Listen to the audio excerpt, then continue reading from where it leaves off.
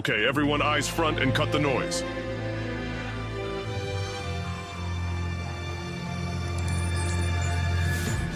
Early this week, NORAD has been tracking a large foreign object at high altitude intruding Alaskan airspace.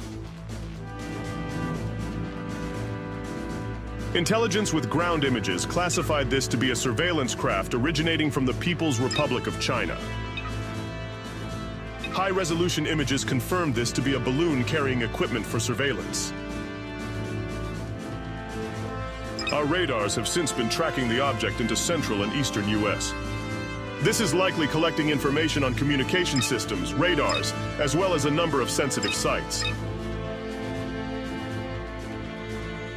Our objective will be to attack and bring down the craft into the Atlantic Ocean. We have been cleared to shoot down the balloon once it has passed over continental airspace. This was decided by the top, so don't complain to me. In order to neutralize the balloon, a single aircraft will be tasked with eliminating the target. Due to the altitude ceiling, the number of aircraft able to perform this role is limited. However, we expect little to no interference on this mission.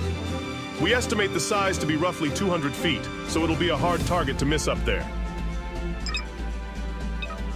Ground-based air surveillance will be able to provide situational awareness should you need it.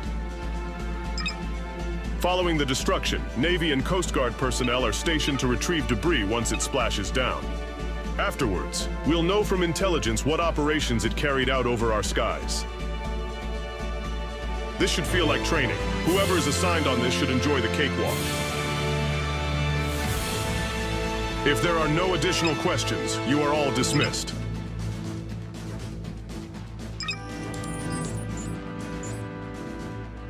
Longcaster, pass me